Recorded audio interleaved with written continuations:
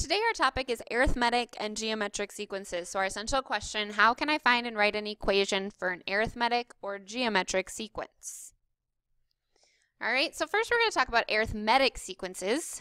A sequence is an ordered list of numbers. So they're ordered, and we can call those numbers terms. So if we look down here, our terms would be 2, 5, 8, 11, 14, and 17. And then this dot, dot, dot just means it keeps going following that pattern, okay? Arithmetic sequence is the difference between the terms is constant. And constant means the same. So you're changing by the same number. And for arithmetic, you're either adding or subtracting to get the next term. So here, we're adding 3. 2 plus 3 is 5. 5 plus 3 is 8. 8 plus 3 is 11. 11 plus 3 is 14. 14 plus 3 is 17. We call that difference, that change between the numbers, the common difference. Now, even if we're not subtracting, it's still a common difference because it's that change between the terms, okay? So don't get confused because we call it a common difference. That's not just subtraction, that can still be addition. All right, so we're going to graph a sequence and see how it connects to our linear algebra. So for our example, we have the sequence -5, -2, 1, 4, 7. It keeps going. So this would be term 1, term 2, term 3, term 4, term 5, and then so on. So in our graph, our x's are going to be our terms, or our term number. So this would be the term number, and this would be the actual term, so the actual number. So term number 1 was -5, so with 1 we're going to put -5. 2 went with -2, 3 is 1, 4 is 4, and then 5 is 7. So that's how we line it up.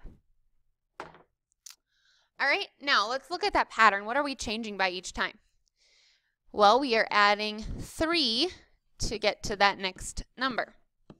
So now let's go backwards. What number could we add 3 to get to -5? Well, that would be -8. That's what we need. We need that 0 term because that's our y-intercept.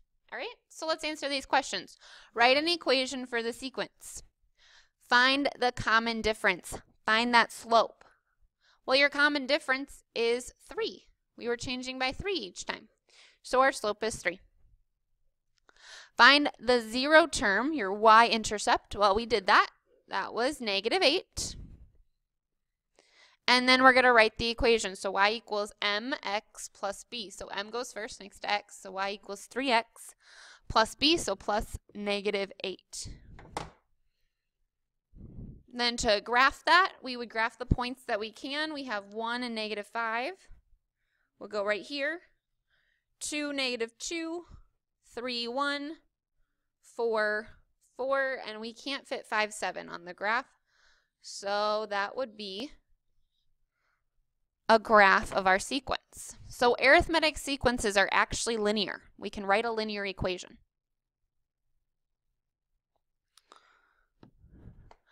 All right, so we're going to use the equation for the sequence. So our equation was y equals 3x plus -8. We want to use that to find the 10th term in the sequence. Now, if we want the 10th term, our term number was x. So we're saying x is equal to 10. What is y going to be? So we say y equals 3 times x, so times 10, plus -8. Well, what's 3 times 10? 30 plus -8. Well, that's really 30 minus 8, which would give us 22. So the 10th term in the sequence would be 22. Now, the reason we want to use this is because we don't want to have to sit there and add 3 every time. Our sequence was -5, -2, 1, 4, 7. So if we wanted the 10th term, that would have been too hard. We would just have to keep adding 3 each time, and eventually we would get to that 10th term. However,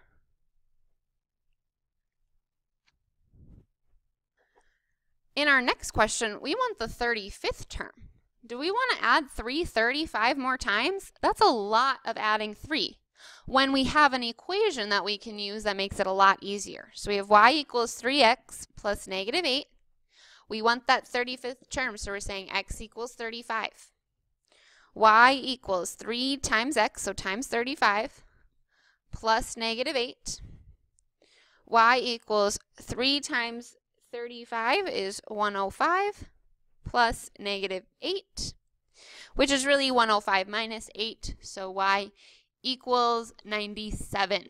So our 35th term in our sequence is 97.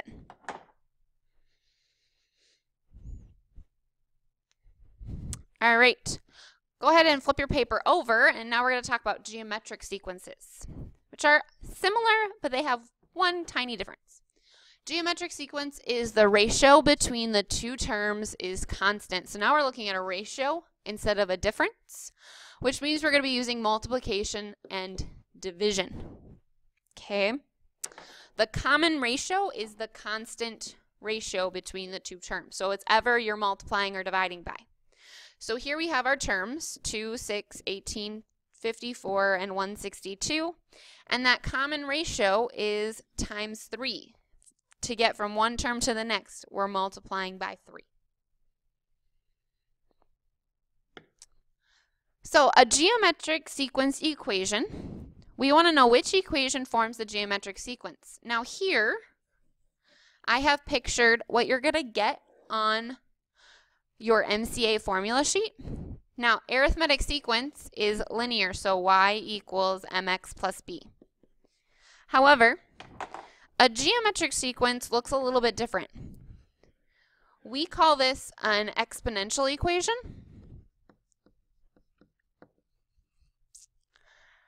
And the one key thing is that x is a power. So x is your exponent or your power. All right, so that's the key when we're looking at a geometric sequence. If x is a power, it's going to be a geometric sequence. So as we look, A, there's no power of x. We don't have this little x up here, so A is not an answer. If we look at B, B is linear. So this would actually be an arithmetic sequence. So B is not correct. C, if we look at C, x is a big number and we have a little 2. We call this a quadratic. You're going to learn a lot about this in high school algebra. So this is a quadratic equation, which is not a geometric sequence. So if we finally get down here to D, we see we have a little baby x, which means this here is your equation that would form a geometric sequence.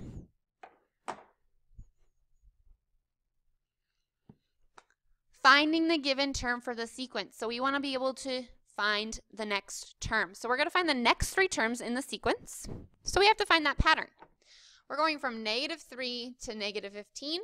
How could we do that? If we times by 5, we would get negative 15. Let's check. Is negative 15 times 5 negative 75? Yes, it is. And negative 75 times 5 is negative 375. So for each term, we're going to have to multiply the previous term by 5. So if we do negative 375 times 5, we get negative 1875. So that's our next term. Then we want to find the following one. So we're going to multiply that number by 5, and we're going to get negative 9375. And then we multiply that again by 5, and we get negative 46,875. So as you notice, these numbers get really big really fast. So we started at negative 3, and 1, 2, 3, 4, 5, 6 terms later, we're at negative 46,875. So we got big really fast, okay? So that's what happens in geometric. You get bigger numbers faster, okay? So now if we are given an equation, this should be to the power of x, not a big X. So I'm going to rewrite this as y equals 2 times 3 to the power of x. What is the fourth term in the sequence? So if we're looking at term number, that's always your x. So we're saying x equals 4. What is that? So all we have to do is substitute in x. We have y equals 2 times 3 to the power of 4. We're replacing that x with 4. And now we're going to let our calculator do the work. We're going to plug this into our calculator.